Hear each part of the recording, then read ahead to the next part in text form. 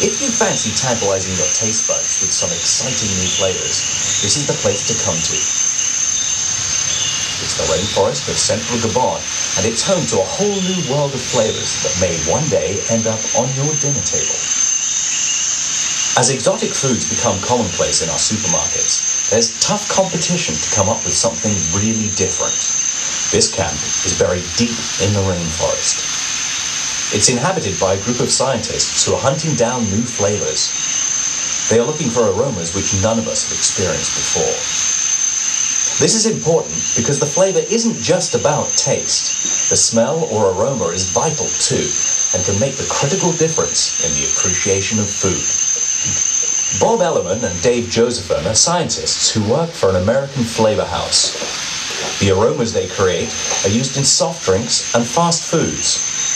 They're masters of blending different flavors together to make a whole variety of tastes. Their aim is to recreate tastes that already exist in nature and to discover brand new flavors. And their search is taking them to places never explored before.